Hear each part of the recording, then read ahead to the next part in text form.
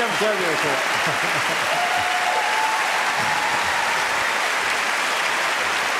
Right. Thanks very much. Okay. Thanks very much.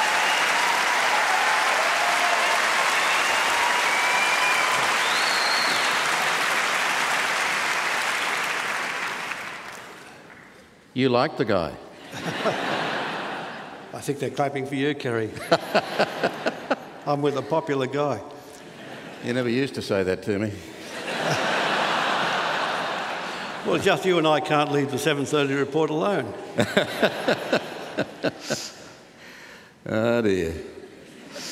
This is the conversation we're having about the conversations that we've had for the book, which we're building on the conversations we had for the television series, which also just happens to be the longest continuous conversation of my life. Paul Keating, for a man who has always said he would never write an autobiography, you've invested a great deal of time in the television series and now the book. Why relinquish control over your own story and the chronicling of your place in history? Why do it this way?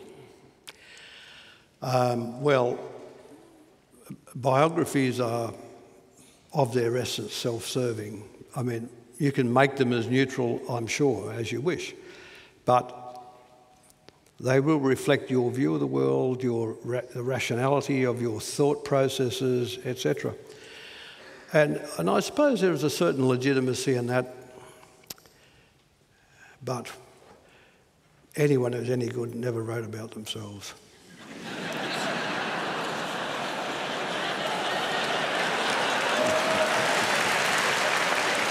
I mean, you know, so the idea of sitting down now on the 5th of March 1986, we had a meeting in the Cabinet ante room, and I said to John Dawkins and he said to me, and Bob came in, and, you know,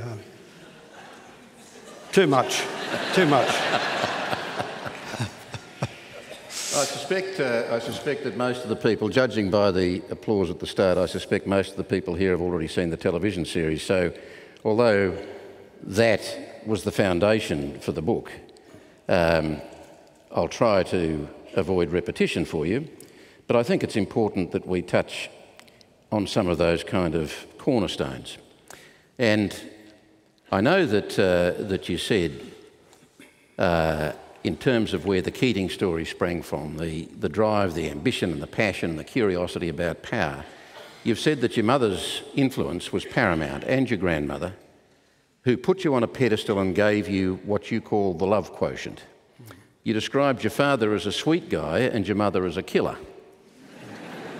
Now, that got my attention. How did that play out within the family? Presumably the killer woman still got on reasonably with the sweet guy. Well, most of the time. Most of the time. You know, occasionally when Dad was really exasperated, he'd say, you know, she's a shrew, you know, she's a shrew, you know. But no, there was this nice creative thing between them. Dad was always had the big, expansive, kindly, soft view of the world. And Mum did to a point, but she had the hard edge, you know, had the objectives. She was like a lot of women born in the 1920s and who lived through the war years. They never got a real go at a career, a professional life, or a life in their own self, their own name. And so their lives were lived through their families and through the aspirations for their children. Mm. And I think this is true of my mother, you know. Right. Well, that view would be true of a generation then. But you were one out of the box in many ways. Well, I mightn't have been at the time. But I do think that my grandmother died when I was 12. But you know, I was devastated when she died, and you know, I could do no wrong with her. I mean, I was the absolute ace, you know. Mm. And I do think you carry that with you. And so in my case, the grandmotherly love and the motherly love, and my father too. But you know, you carry it around with you.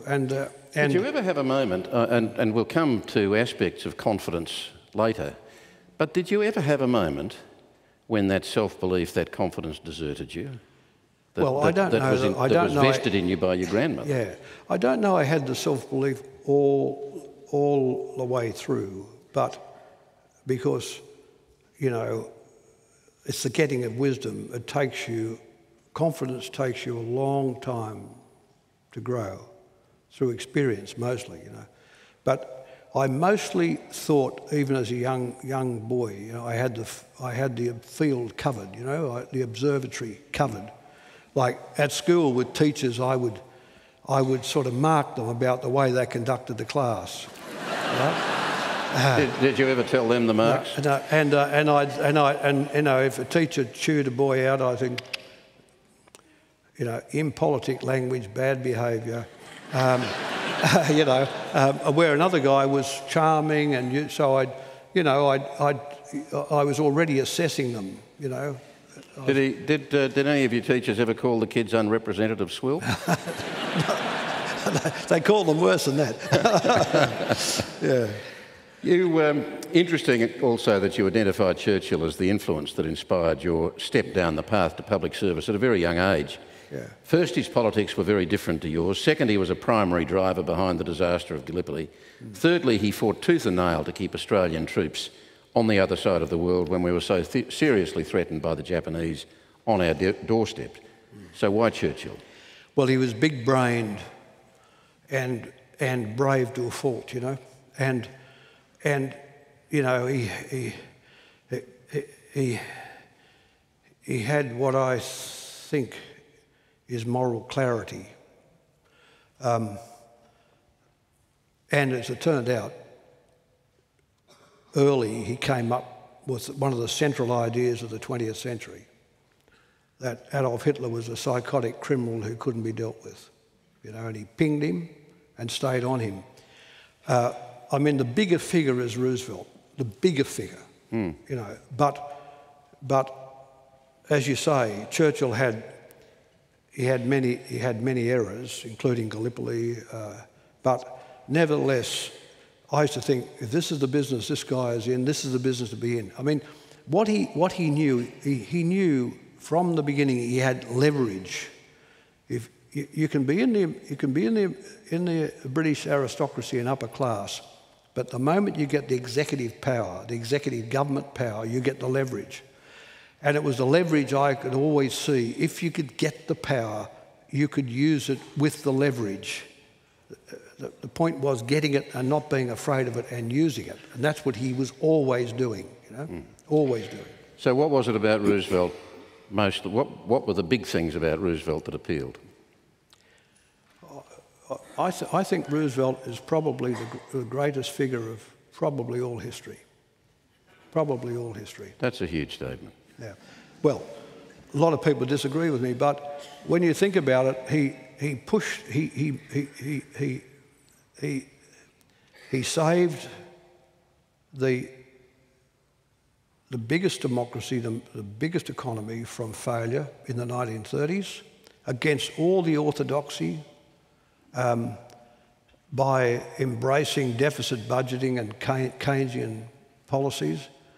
And at the same time, then, as he moves through all of this, he takes on, only with the provocation of Japan and Pearl Harbor, but the Second World War and, of course, the assault on Europe in the final analysis. So he's president from, what, 1932 to 1945, 13 years, which was a very long period, and essentially changes the world.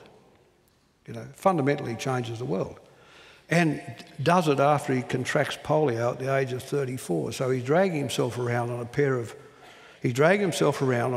of, walking sticks, and he can't stand at all, and he makes himself governor of New York, then wins the Democratic primary for president, then wins the election, and goes on winning them.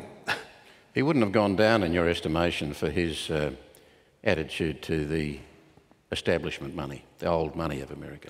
Yeah, well, because he was from Hyde Park in New York. You know, His house is on the Hudson River up from the Vanderbilts. I mean, they were toffs, you know. But, you know, he stared the whole establishment down, and he had that very Englishy sing-song voice, you know. He used to sing the sentences, you know. I welcome, he said, the contempt and the hatred of my enemies, you know. I take it on board as a compliment, you know. And he did. He suffered the contumely of virtually the whole American wealthy class to look after the ordinary person in the Depression. There's really been no one like him, I don't think. Very similar ring to what Jack Lang told you. Yeah, well, you haven't arrived until you've got a decent stock of enemies. Of course, you know. I mean... You said about that one with alacrity. Yeah, well, that's right, because it defines you. I mean, the supporters define you, and ipso facto, the enemies define you, you know. I mean, you can say, oh, well, I'm a paler shade of grey, so most of the country loves me. You know, there's no point in that, you know. No. So...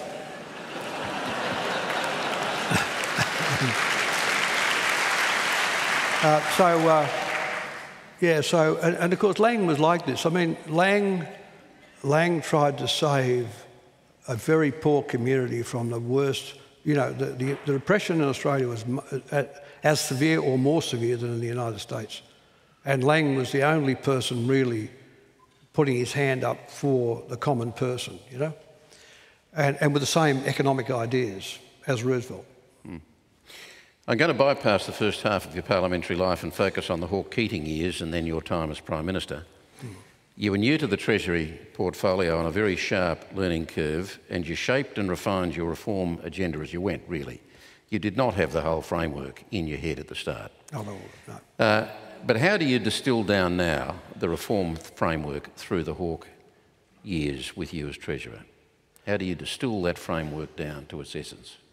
Well, look, let me say this first, Kerry. I approached the whole thing with what I hoped was a different philosophy about political leadership in Australia, and that was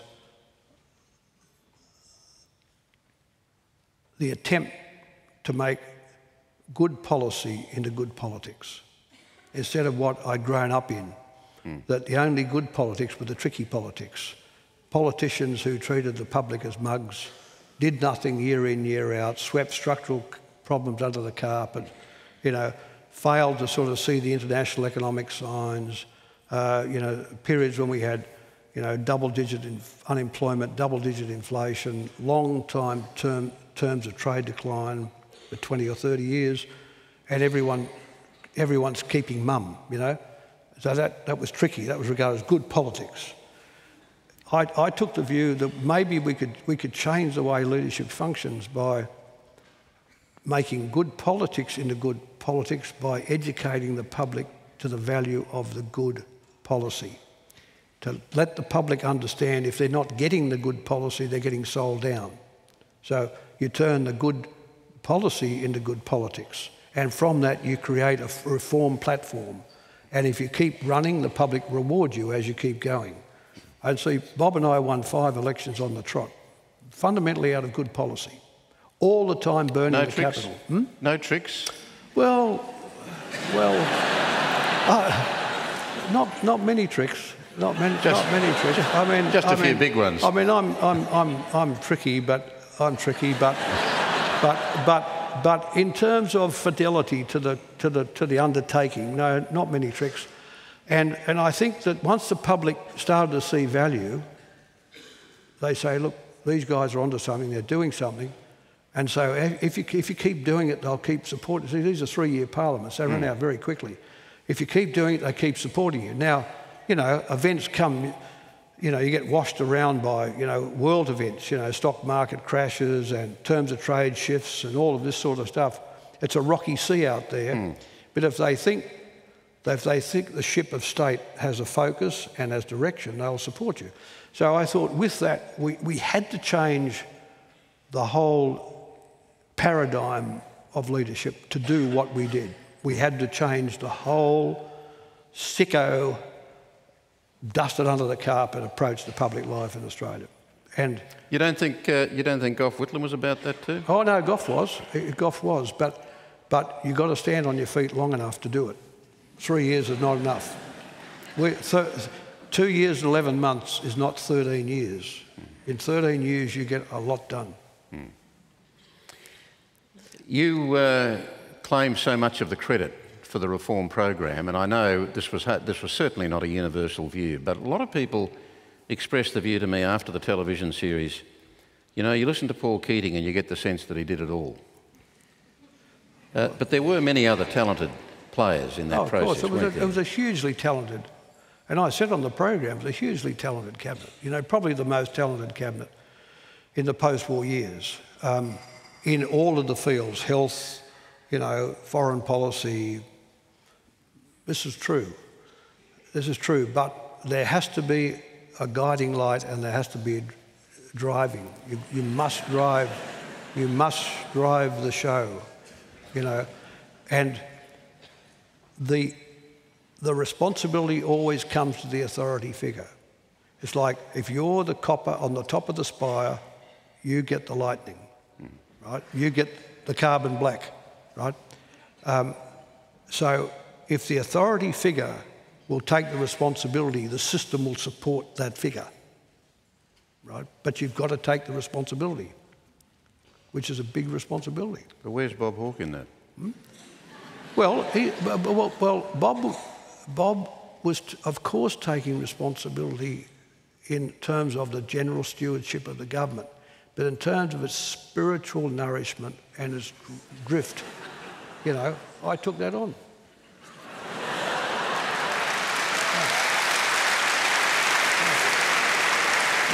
I didn't take it on. I did it. I did it, and I did it for 13 years. Yeah. So tell me what you mean by the spiritual nourishment.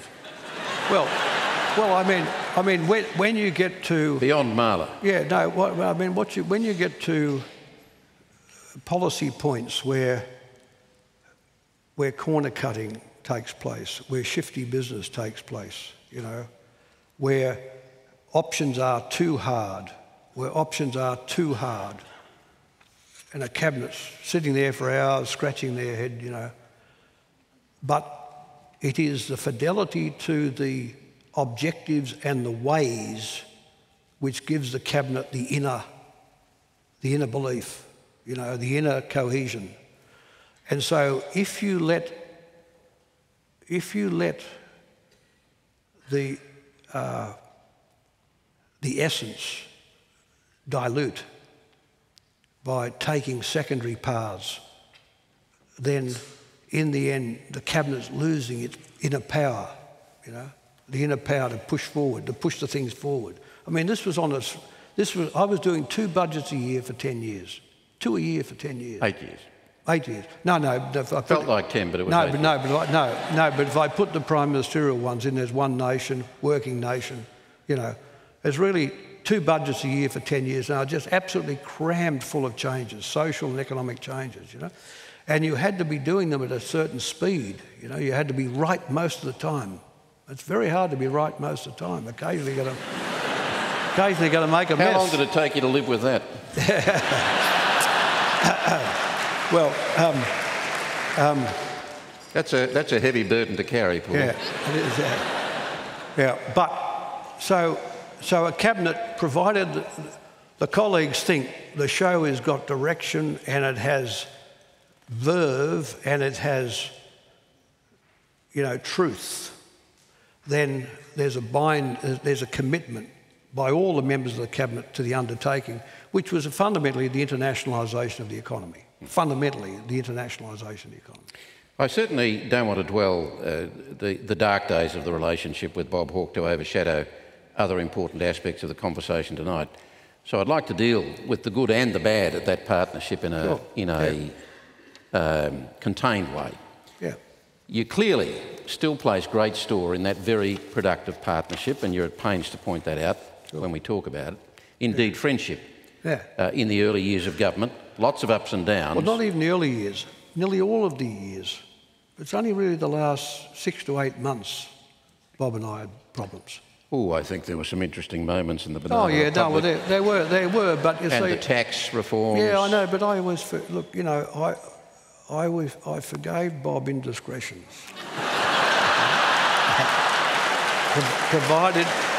provided he would let me keep my foot on the accelerator, right? Provided he let me keep my foot on the accelerator, I would live with the indiscretions. But when he started going for the brake, that was when it was all over. It's an interesting concept to contemplate a car that only has an accelerator and no brake.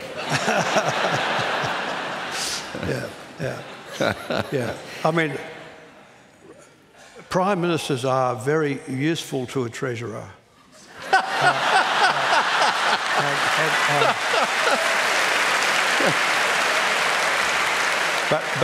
But they are no longer useful if they don't do the tricks, right? So when Bob stopped doing the tricks, I had to do Bob in. The first really destructive moment wasn't until the budget of '88. That was the bringing home the bacon budget. Yeah. And the, speaking of tricks, those very interesting days that followed. But whatever you came to think of him in the end, Bob Hawke was and is an authentic Labor hero. True. Why is there still so much anger in you about him? Oh, there's not. Look, I've written no books, as you noted.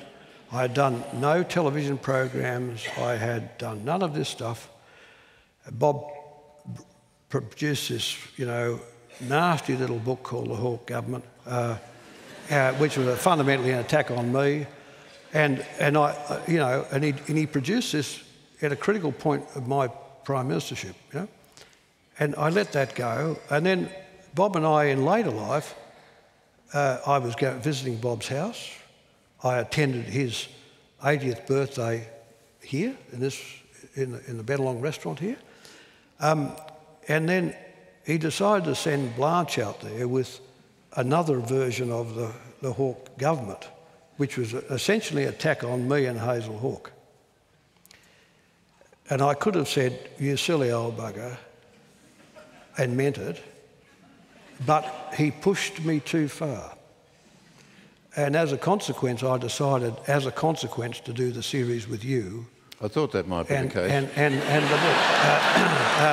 Otherwise, you wouldn't have heard any more out of me. I was just going to let it all go. Do you reckon you can let it go now? Oh well, No. There's no point in no. There's no point in it. You know, there's no point in it. Of course, I couldn't care less about it. The Prime Ministership, as you walked into office on December 20, 1992, what was your template for government? What was your vision? Well, because Peter Walsh was quoted as saying, Keating coming into the Prime Ministership was like the dog who'd been chasing cars and he suddenly caught one and didn't know what to do with it. Yeah, but Peter was very he'd left the game and he was very jaundiced by then. Now, look, I certainly knew what to do with it. I always thought, I said this in the program, I always hoped and believed that Australia could be a great country. Not a mediocre country, but a great country. But to be a great country, you have to have a great idea about yourself. In our case, a new idea of ourselves, you know? I mean, you can't, no great country has a monarch of another country as their head of state, right?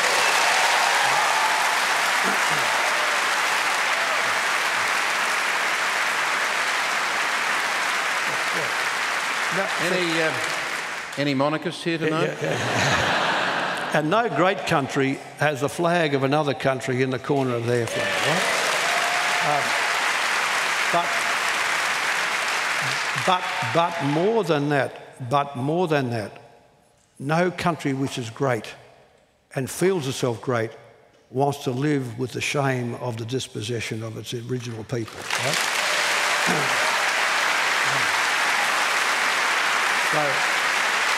So we had to turn the place over. What I wanted Australia to be was an open, competitive, cosmopolitan country, which was a republic and which was locked into the Asian construct. That's what I wanted.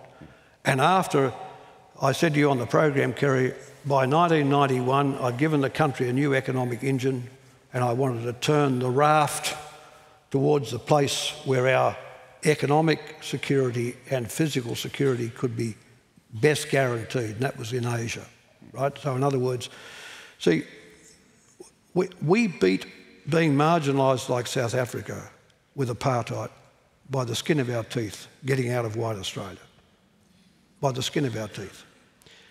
We beat the economic doom by the changes that Bob and I presided over. By 1991, we've now got ourselves an open, breathing, competitive economy, and real income growth starting to rise. Inflation's down to 1 or 2%. The task then was to try and get the symbols of Australia, the resonances of Australia right, and that's what I wanted to do with the Prime Ministership, you know, and you know, as you know, by 1994 we were getting 70% support for the Republic, 70. You know, the question, do you believe Australia should be a republic? The answer was coming back 70% in the positive, right?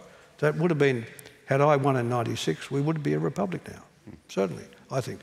The other thing... Is it true, you, if I've got this right, you approached Cheryl Curnow as the head of the Democrats, I'm not sure she was the head of the Democrats then, yeah, and asked her if she'd support you through the Senate to fly 2 flags at Parliament House while you waited for Australia to support a new flag. Yeah. And the second of those flags was the... Eureka flag. Eureka flag. Yeah. Yeah, and Cheryl tried her best with it, but she just, her party just wouldn't come at it. But it was only an act of Parliament to change it. You can change it with an act of Parliament. Of course, the Republic requires a constitutional change, a referendum. So why did you feel you needed her support? Why not just do it? Well, it would have failed in the Senate because the coalition would have knocked it over. Yeah. I'm sorry, I thought you said it didn't require an act of Parliament. Sorry, you're saying it required an act of Parliament, not constitutional change. Yeah. Okay. But the flag never actually seemed... The flag debate never really seemed to take off, did it? Well, it's a matter of how many things you can take on at any one time. And the Republic was a big thing to take on. Native title was a big thing to take on.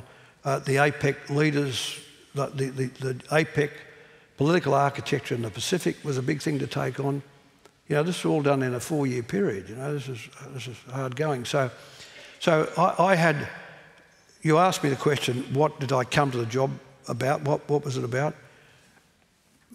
I had basically by 1991, I'd opened up the financial, the products, and I had the labour market to go, and I abolished centralised wage fixing in 1993 and moved to enterprise bargaining.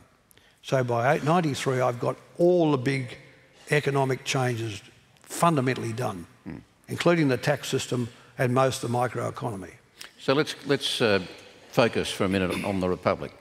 You've now got Malcolm Turnbull as Prime Minister of Australia. You chose Malcolm Turnbull to chair your committee to come up with an acceptable model for a republic. So here he is as Prime Minister. Do you expect him to lead the charge for a republic? Do you think that's feasible? That he can take his party along with him before he takes on the country? Well, in this Parliament, no. I don't think, in the balance of remaining of this Parliament, which is over a year and a half or something, I don't think, and given the sort of the tensions within the Liberal Party, between the right of the Liberal Party, the monarchists, and, if you like, the moderates and the Republicans, I don't really think he's in a position to do that in this Parliament. But in the following Parliament, he could certainly do it. He could certainly take it on. And it requires a Prime Minister to take it on. You can have all the Republican movements you like, but if a Prime Minister doesn't want to take this on, it won't happen, you know? And you'd expect that he would move straight to a minimalist model, because we had the situation with the Republican convention under John Howard as Prime Minister, where the Republican movement was split between those who wanted a popularly elected president and those who would accept a president elected by 2/3 of the Parliament, I think it was. That's a debate that almost never can be won, isn't it?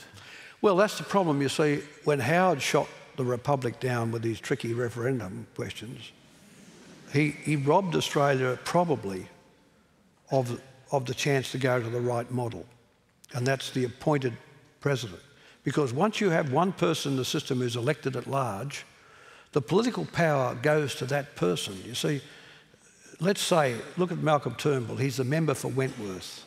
That's his official position, the member for Wentworth.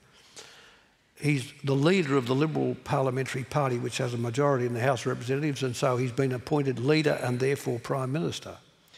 But you approach a president who's sitting there by popular mandate, and you're saying, my party in the House of Representatives elected me leader, and by the way, I'm going to require you to do the following things. And the president says, really?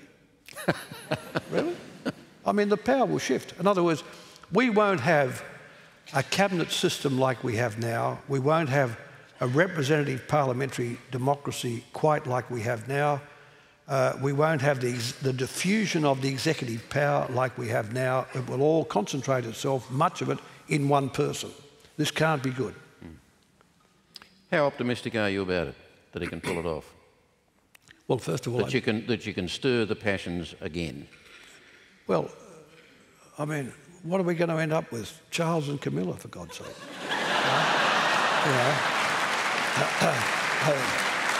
I mean...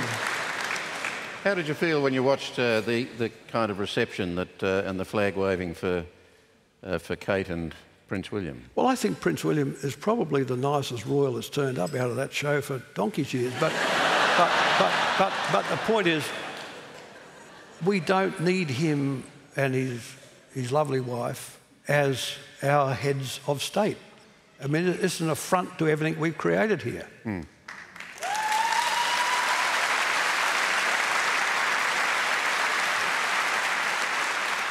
Enough Dorothy Dixes on the Republic. Yeah. No, Kerry, it would be a spoof. It's a spoof on everything we tried to do with ourselves. To get this far in our history, to be leaning back there, to wait for Prince Charles to inherit the throne. You know, I mean, it's deeply sick.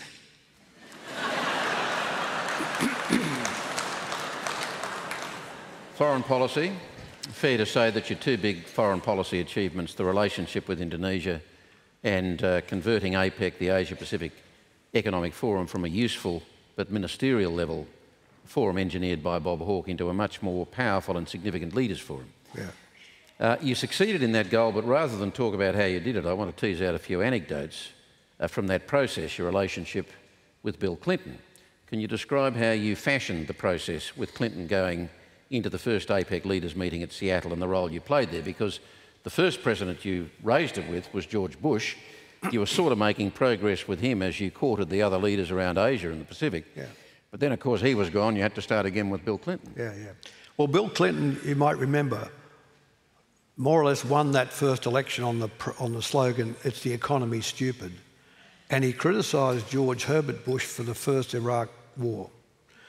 So he doesn't want to do geostrategic things. All of a sudden, I walk through the door with a piece of political architecture which connects North America across the Pacific to China, Japan, Indonesia, and the rest of us.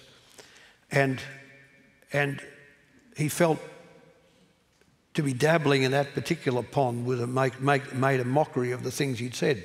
So he said to me, look, if you can make this look like a trade body where trade and jobs across the Pacific is something I can support, then maybe we can get somewhere with this.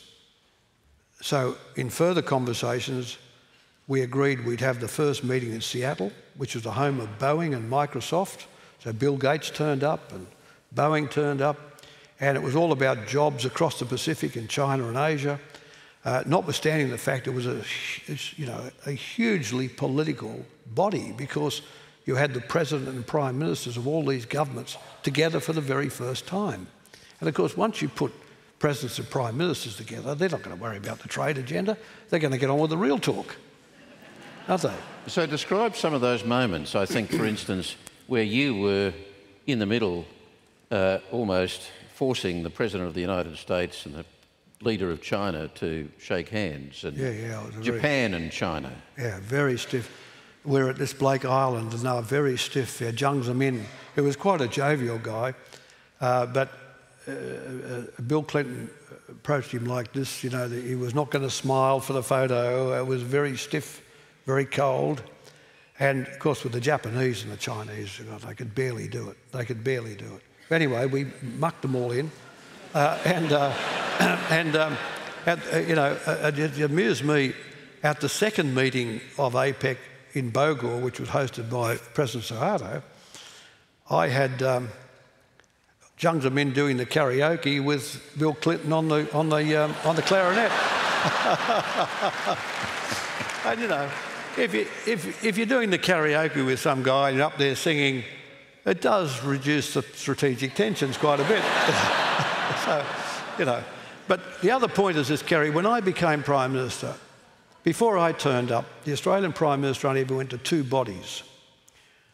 The British Commonwealth meeting, which is a sort of piece of old history, and the South Pacific Forum. That was it. Like Menzies, for all the going on, that's all they ever went to.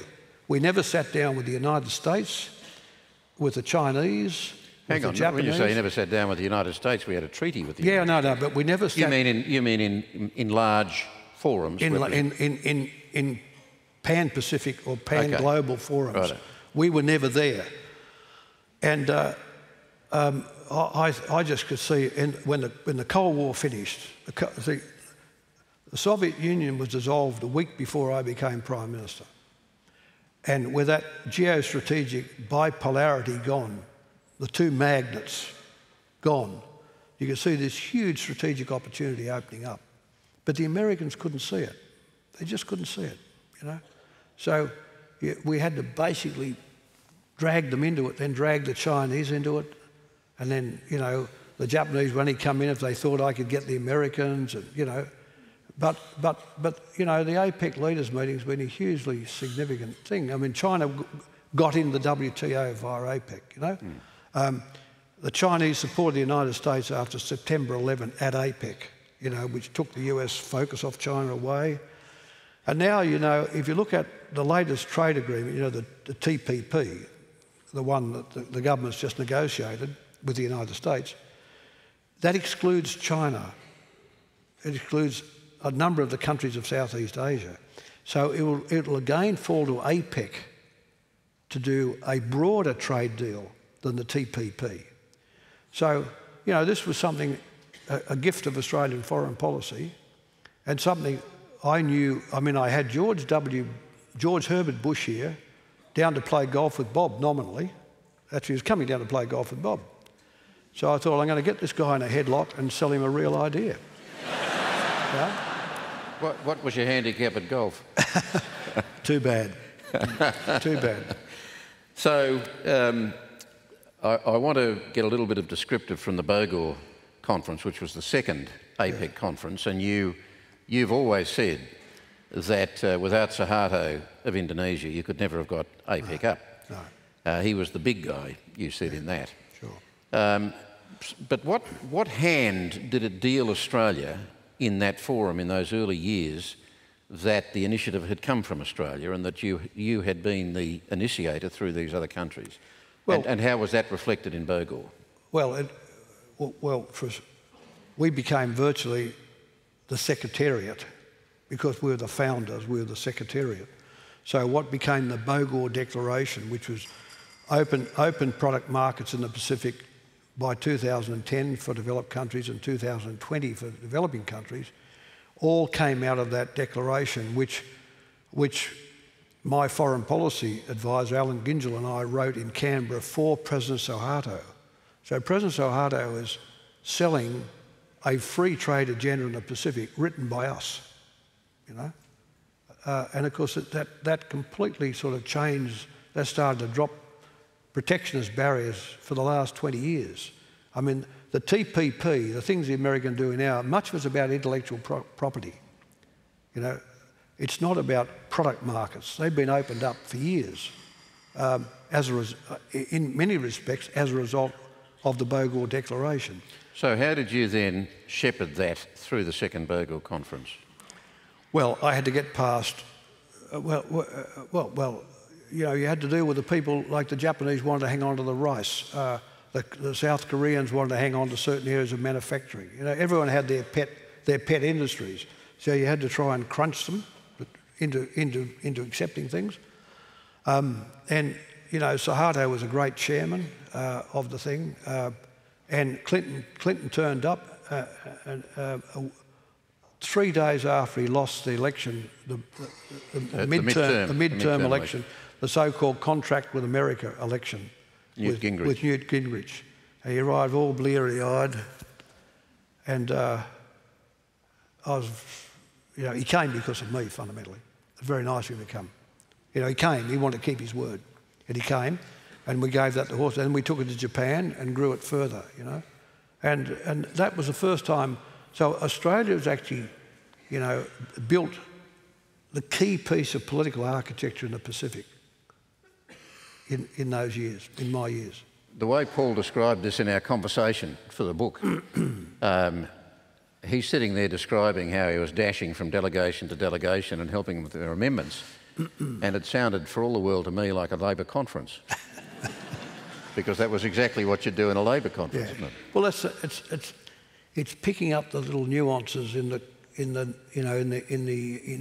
words that officials have given presidents to read. You know, you think bad note there, bad note here.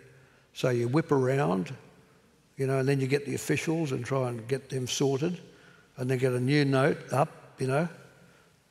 So all that conference training, all that, the annual bloodbath at the town hall here, actually stood me in good stead. These were far nicer people. What about Australia's foreign policy in the world today? Briefly, Indonesia, the friendship has been severely tested in recent times. Do you think real damage has been done? And how firm can one friend be with another before a relationship is damaged?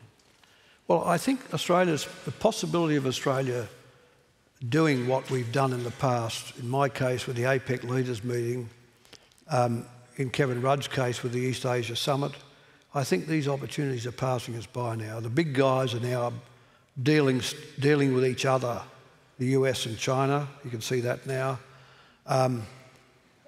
So we have to continue to play a role in those peak discussions, but I'd like to see us play more of a role in Southeast Asia. This is where we live. And the body, I think, the opportunity that's going begging for Australia is ASEAN, the Association of Southeast Asian Nations, which Suharto put together with Lee Kuan Yew. At the moment, in ASEAN, these big figures like Suharto, Lee Kuan Yew, Mahathir, they're not there anymore, you know. And ASEAN is a little directionless now. I believe we should belong to ASEAN, and we could give ASEAN heft, you know, geopolitical heft of a kind that I don't think they may necessarily give themselves. I wonder how ASEAN members would feel about hearing Paul Keating say that it would require Australia to give them heft. Well, it wouldn't require it, but we would help. We would concentrate the effort. And the other thing is, you know, look, I have this thing called the seesaw analogy. I've used it a couple of times. At the fulcrum point, there's little movement, but on either end, you get the big movements. If you regard Southeast Asia as the fulcrum for this part of the world, and movement is trouble, in the Indian Ocean, you've got India and Pakistan, both nuclear powers. In the Pacific, you've got China, Japan, and the United States. But at the centre, you've got this peace. I think we should be in there consolidating that to deal with the problems of the seesaw. Where does it leave us with our fundamentally primary relationship with the United States? You embraced the ANZUS Treaty with the US and recommended to Bob Hawke when he asked that Australia should have a limited role in the Desert Storm conflict with Iraq over the invasion of Kuwait. 10 years later, could you have resisted endorsing Australian involvement in Afghanistan and Iraq alongside America after September 11? Well, and much more recently, could you have, as a Prime Minister, resisted a role for Australia in Iraq against ISIS and now in Syria? Well, I would never have been in Iraq after September 11, 2001, you know, never. The thing is that the first Iraq war was a UN-mandated war. Bob and I had a discussion about it. I said, look, Saddam Hussein has walked into Kuwait. The UN has been neutered for years in the Cold War. Neutered. The bipolarity has neutered the UN. If, with the bipolarity now gone, the UN wants to step up and the United States will materially support a UN effort and we get a UN-mandated agreement to go into Iraq, I think we should go in. But if we go in early, the price will be lower. So I want to go in quickly so we didn't have to do much, right? A couple of ships up the top of the Gulf, no troops, no planes, right? But the second Gulf War was an act without a UN mandate, you know, and as a consequence, it's completely destabilised the 1973 settlement between Egypt and Israel. The 73 settlement, in many respects brokered by Kissinger, has been now blown away by George W. Bush, Tony Blair, and John Howard. Yeah? And what about Syria and Iraq over ISIS? Well, that's it now. I mean, these states are no longer sovereign. They're no longer sovereign states. They're just parts of them are controlled by different bodies at odds with one another. And now, of course, we've got Russia. The great problem about Syria is when Syria was a contained civil war, if you like, with support on either side, that was one question. The question we now have is, of course, we've now got big power rivalry starting to be played out in Syria, with the Russians now supporting Assad, right? And this goes back to the fact that the Americans, at the end of the Cold War, the principal task the Americans had at the end of the Cold War was to bring Russia into Europe. Instead of that, what did they do? They started biting off bits of the pie crust. They let Hungary, Poland, and the Czech Republic go into NATO. They extended NATO, and then finally the Baltic states, and then finally they tried, of course, with in Putin's last in Ukraine, yeah, which Putin would never have let them do. Never let them do. So instead of controlling the Atlantic with the United States on one side, the United States of Europe and the EU on the other, with the integration of Russia into Europe, they pushed the Russians off. They moved the NATO boundary close to Moscow and St. Petersburg, and in many respects they've created Putin. You know, they've grown Putin, and Putin's now going to strike them back. Is there any place for Australia, any valid place for Australia over there now? Armed? I'll give you an honest answer, Terry. I doubt it, but I need to be better informed militarily than I am now. Okay.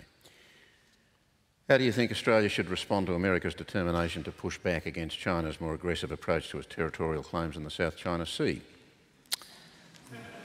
Well, I think... Answer that in 2 sentences. Well, I mean, just in short, are we now in a position we should not be, where we're being asked to play sides? Broadly, yes. We should not be in this position, right? Look, the Nixon-Mao deal of 1971 was really all over when the Soviet Union was dissolved in 91. The Nixon-Mao Pact, where China recognised the United States, the sovereignty of the United States and the primacy of the United States in Asia, militarily, was about China dealing with the then aggressive Soviet Union. When the Soviet Union dissolved 20 years later in 1991, the underpinnings of the Nixon-Mao Pact went away. The idea that, I mean, Japan has been a strategic client of the United States for 70 years. The idea that China will be a strategic client of the United States is just nonsense. China has an economy of 2/3 the size of the United States. In 6 or 7 years from now, it'll be the same size as the United States. And there's just no possible way that China is going to ever accept from now on American primacy in the Pacific, such that the Americans essentially can patrol their coast, or under which the Americans decide issues of strategic primacy. That game is all over. I'm going to move on with the time. This is a bit of a quantum leap. I want to come from geopolitics to your personal style. Well, you were going well for a while there, but... Neil Blewett, who was a senior member of your cabinet, kept a very interesting diary through those years. And he kept an eye on how you dressed. And more to the point, why? Yeah. Is he right that you actually chose your clothing very carefully depending on what was on your agenda in terms of power dressing, when to dress for a serious conflict or a serious moment and so on? He also talked about the times in cabinet you were like the black widow spider ready to pounce. Yeah. Well, I would, if I had a really big matter on, I wouldn't turn up in a light suit with a sort of jazzy tie. I'd turn up like this. And of course, I used to do my nonchalant act. I'd have the Christie's and Sotheby's catalogues there. And they'd think he's distracted. But then I'd strike, you know.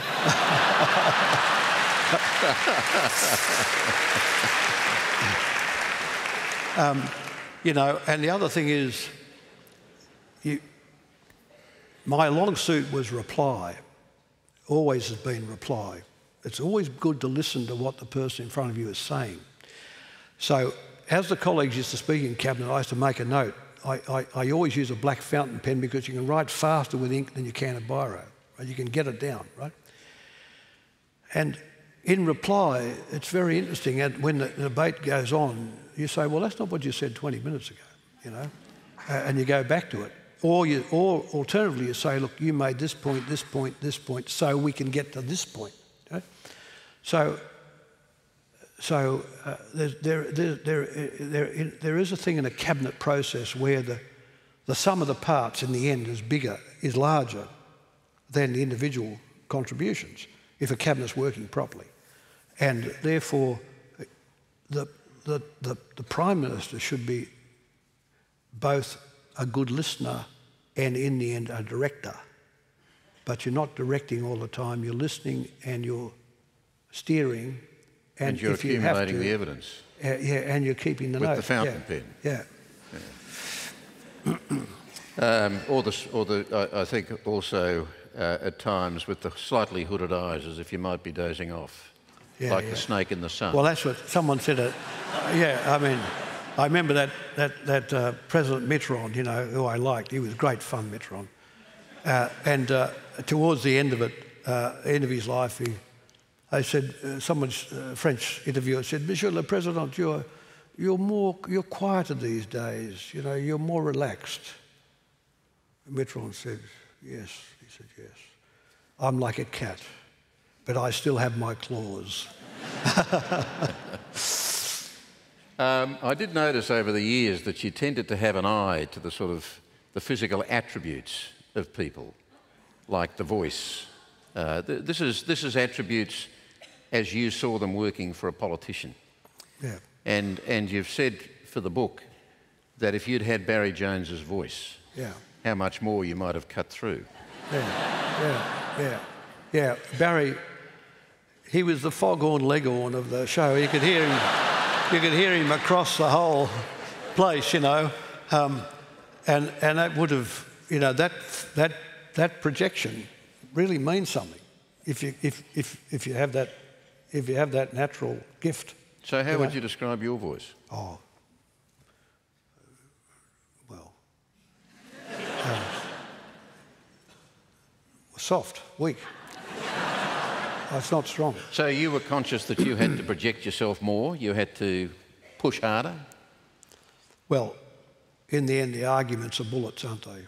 I mean, in the end, the arguments do tell, you know.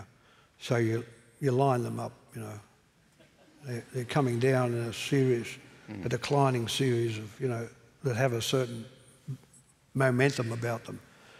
What it told me, Paul, to some degree, rightly or wrongly, was that right from the start, as you were on your journey up to the pinnacle of Australian politics, you were making studies as you went. I mean, we know about how this guy used to collect all the early Labor daily newspapers decades before he was active as a part of his self-education process on the kind of history and the nuances and the culture of Labor and the way people played their game and where they came from. Yeah. And you were like that all the way through, really, weren't you? You were always analysing. Yeah, yeah.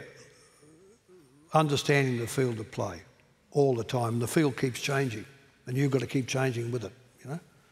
You know, and in every epoch, in every week, in every month, you know, the game keeps changing. I mean, it's a very sophisticated business. I mean, you look at all that stuff that goes on in Canberra, and people don't think it's sophisticated, but it is very sophisticated. So I used to try and pick up the resonances, you know, the culture, you know, of things. And I did this first with the Labor movement, as you say, correctly. And of course, attending those town hall conferences. The Labor Party has met in New South Wales in the Sydney Town Hall since 1893. It still does. You know, so there's enormous history there. And if you understand where the forces are arraigned and what they represent, you can do things with them. I'm going to keep sort of pushing it along now because given that we started late, I'm going to aim for about another 15 to 20 minutes. We can't let Mabo pass because it seemed to me that, have I got this right? Of all the things that you regard as your achievements in your time in office, would that be the greatest? Mabo. I don't individually. I don't like rating things as the greatest. I mean, saving Australia from its international mediocrity is probably the greatest. That is the internationalisation. And I say, put it this way, in terms of emotional investment. In terms of emotional investment, yeah, that was probably, it would have been the biggest. The biggest emotional investment and commitment was to the whole notion of Aboriginality and trying to deal with the original colonial grievance, the dispossession. And the Native Title Act went some part of the way in doing that. But of course, through the suburbs of Sydney and Melbourne, that land remains to the Aboriginal people dispossessed, you know. Native title can't give them that back. So, but we could give them back that which had not been alienated by grants of interest in land by state land managers over the years. So that was that. But I just want to make this point about Australia and the reformation of the economy. Since 1991, we've had now 24 years of continuous economic growth.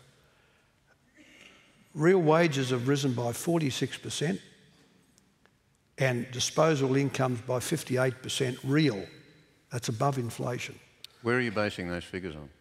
What are you basing those figures on? They're just the official numbers. And so if you take the equivalent of the United States in the same period, real wages would have risen for the middle class by maybe 3 or 4%. Here they've risen by 46%.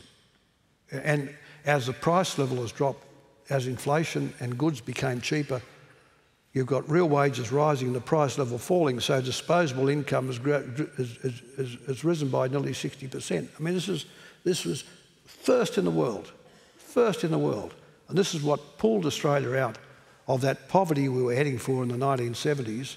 You know, under Fraser and Howard and Menzies and all the rest of them. I mean, you know, the Hawke and Keating governments rescued Australia from that mediocrity. That's the big achievement of those years. That's the primary achievement. And we did it in the nick of time, as Asia was growing, in the nick of time. On these other issues... I mean, along the way, Paul, and I don't want to get bogged down in this, but I do have to acknowledge that at the end of that process, there came this thing called the recession. Yeah, but which was the deepest recession after the Depression. True. But why was it there? Because we had a massive explosion in demand. It was going to blow the wages system and inflation again. So we're going to go back to where we'd been in 1983. You know, by 1990, we're going to go back to 83, back to double-digit inflation and double-digit unemployment. So the recession sort of saved us from that happening and then gave us a quarter of a century of growth and wealth. I mean, look how wealthy the place is now. Look how wealthy it is. I mean, there's still disparity, Paul. Yeah, there's still disparity, but we're number 2 in the world. What was the other day? Was it Credit Suisse put out the numbers? $364,000 on average. I mean, this place got rescued from slipping under the waves, you know, by the Labor Party. And yet we still to this day can't seem to get it.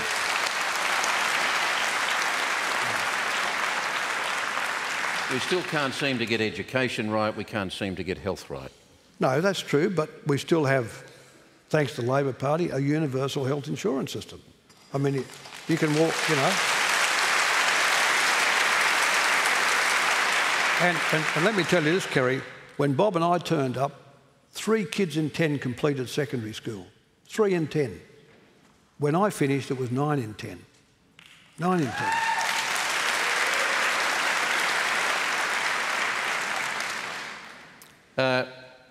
Contemporary politics.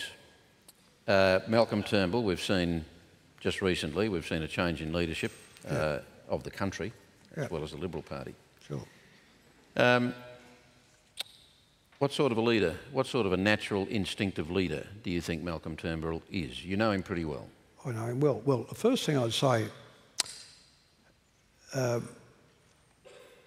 make a general comment, the bar is now so low.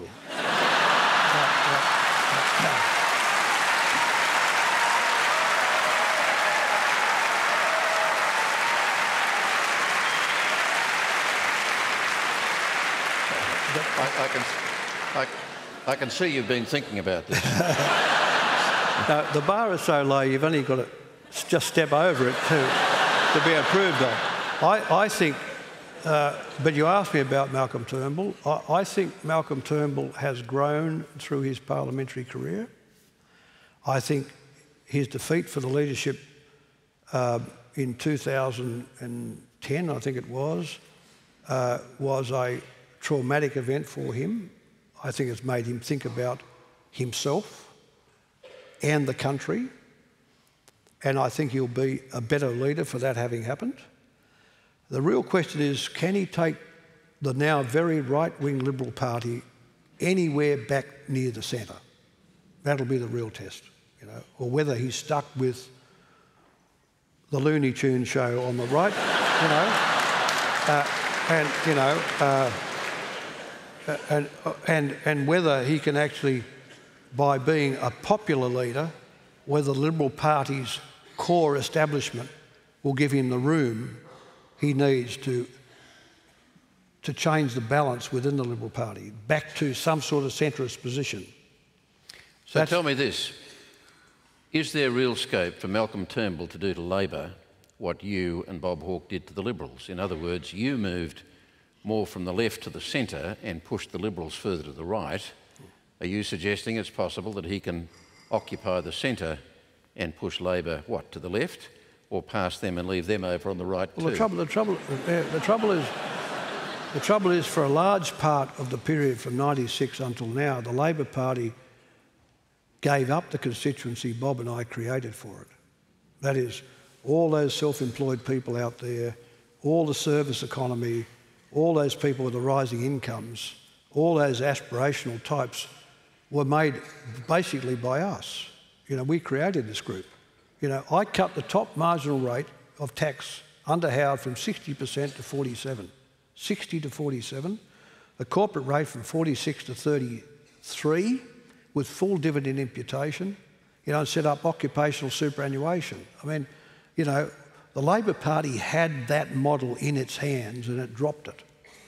From 96 through to now, they broadly dropped it. Now, so the Labor Party runs the real risk that Malcolm Turnbull will do as you suggest, Kerry.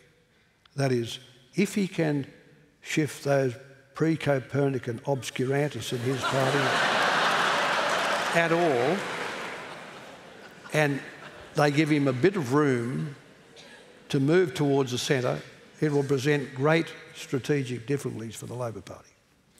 Now, I actually received some questions that were sent in through social media, and I'm going to ask this one because I think it's terrific. You once described yourself as the Placido Domingo of Australian politics. What singer would you compare Tony Abbott to? And this actually came from Evan Williams, and I'm not sure if it's the same Evan Williams who once wrote speeches for Gough Whitlam, but do go on. Yeah, well,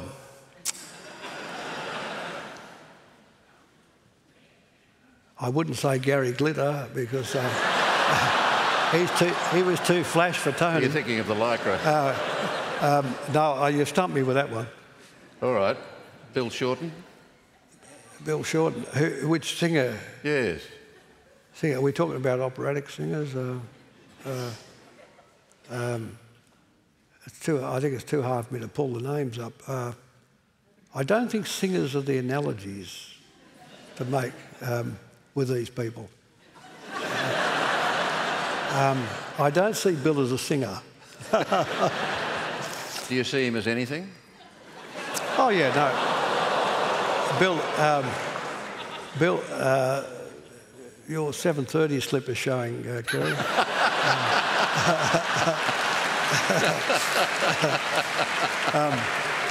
No, Bill is a real Labor person. I'm a kinder, gentler person. With real Labor values, and he's now got a great challenge to sort of market those values and put them in a framework.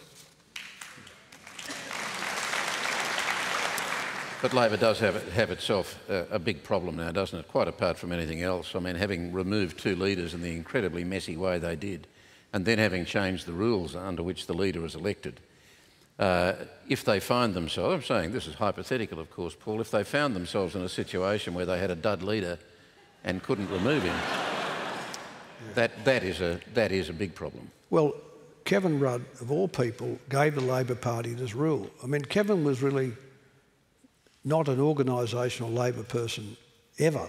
I was president of the party in New South Wales. I attended my first Labor Party conference at the age of 18. And so, in a sort of a rash judgment, in my view, the party agreed to democratise the leadership by letting the members have a weighted vote in the selection of the parliamentary leader. The people who know the parliamentary leader best are the members of parliament. They see them every day. They're in the corridor conversations. They're in the sort of dining room discussions. You know, they see the cabinet, the shadow executive. They have a very close idea. And I thought it was always a great mistake to take the selection of the leader away from the parliamentary party and give it to the broad membership. You know. They say, oh, well, in that case, you're not in favour of democracy. Well, I'm in favour of an informed democracy, but not an uninformed one, right? So are you saying that Labor's own rank and file is an uninformed rank and file? In terms of the sharpness and suitability of the leader, yes. Of course I'm saying that. Of course I am. They don't have the proximity to make the judgment. They make the judgment to send members to Canberra. Yeah, but then the members have got to then create a society amongst themselves, and in that political society, you choose someone to best lead you. But you put your finger, you identified the problem if a leader today can't cut the mustard, there's no way other than some messy removal that goes on, or the leader, he or she decides to resign. But it was always best, look, just take, when I beat Bob Hawke, we were 31% in the poll, 31. I won the election in 93 with 45%, right? So the Labor Party, right at the penultimate moment, made the decision to shift from Bob to me. In the same way as the Liberal Party has now made a decision to shift from Tony Abbott to... That's what parties with dexterity do. But when you take the dexterity away and you give it to a rank and file, you know, feel-good, democratic structure, you lose all the smart footwork. Now,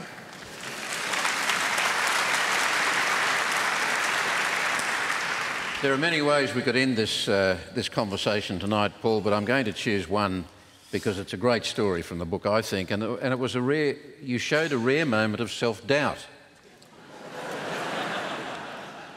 And that was in November of 1992, since you raised the 93 election. In November of 92, so through this whole year, you've produced One Nation. It wasn't doing what it was supposed to do, up and down all the time in the polls. There was almost no point at which you were the actual favourite to win the election. You were trailing in the odds. So November of 92, you suddenly come up with the idea, or you barely consulted anyone. You still hadn't really formulated the idea in your head properly, but one day you suddenly take it on yourself to go into question time and declare to the masses and your colleagues that the Australian people shouldn't think that in getting rid of you and putting John Hewson in, they could also avoid the GST because, of course, Labor and the Democrats would combine to vote it down in the Senate. And you went into the Parliament and you said, if we lose the election in opposition, we will support the Hewson government in passing the GST. Yeah. Please tell me how you reacted when you saw your own side plunge into the depths of despair, yeah, and the Liberals partying into the night. They were, yeah. The Liberals were euphoric because I got asked a question by Hewson, I think, and I gave the answer extemporaneously, you know. I mean, you know, in the end, I'm an instinct player, you know, and I was playing the instinct. And I thought, the public think they can have this guy and not get the GST. So I'm going to tell them, if they get him, this cold fish washed ashore from the recession, they're going to get the GST as well because we're going to support it. Well, of course, my people are saying you've lost the election. We've lost the election in 3 sentences. The Liberals were euphoric. And for a moment, I had to doubt my judgment. For a moment. How did you recognise that feeling? And when I went back to my office, they're all you know, getting around like someone had died, you know. So of course, I was pretty sure I had euchred this guy because the public would work out, we get this guy, we get the GST. So I decided to do an interview on the 7:30 report that night with Paul. Not with me. That was Paul before my time. Paul Lynham. And I thought he's going to pick up all the atmospherics. He's going to be going for me. So of course I used to go to an acupuncturist in Canberra every Friday night, and I dragged my legs into this place, and this guy, he really had me off pat. You know, like the good ones, you know, they can liver, kidney, heart, and spleen. They pick you up in a second, you know. And he'd give me the needles, and I'd go to sleep, and, you know, 20 minutes or later, I'd walk out like it was Monday morning. You know, really. I mean, acupuncture makes you be relaxed but brighter, not relaxed and dull, right?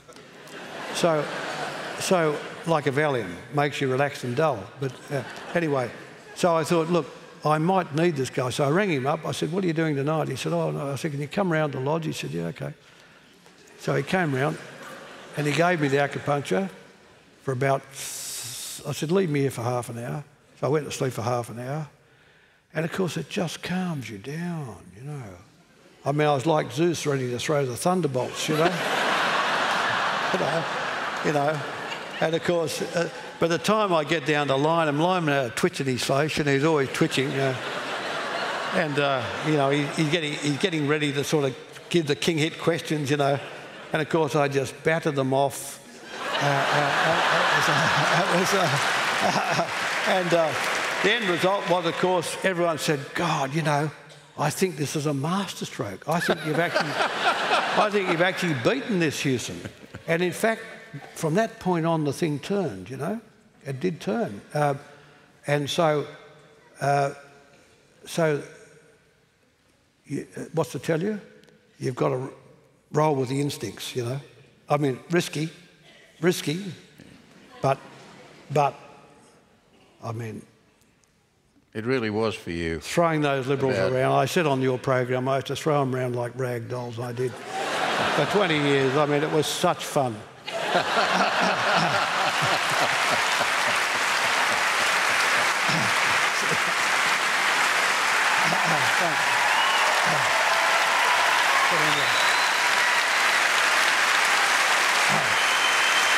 Thanks.